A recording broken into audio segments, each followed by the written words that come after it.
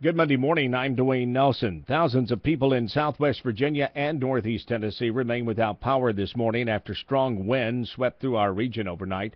Power crews working to try to restore electricity to homes and businesses.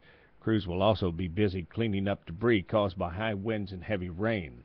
Sullivan County Sheriff's Office has not released the name of the person who drowned at Warriors Path State Park. It happened yesterday around 6 o'clock. Authorities said a 19-year-old male jumped from the cliff into Fort Patrick Henry Lake and never resurfaced. A dive team was able to recover the body about 3 hours later. It has been sent to the Quillen College of Medicine for an autopsy.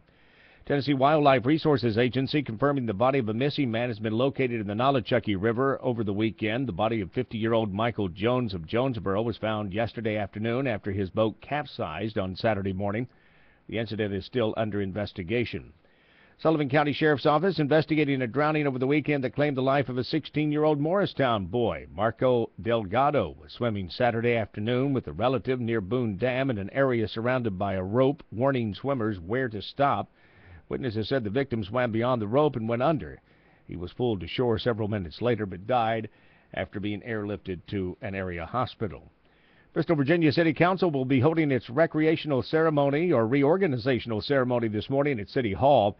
Front runners appear to be current Mayor Ed Harlow and Vice Mayor Jim Steele. The 5 council members will select the 2 top candidates while also left with making committee assignments. The event takes place at 9 o'clock this morning.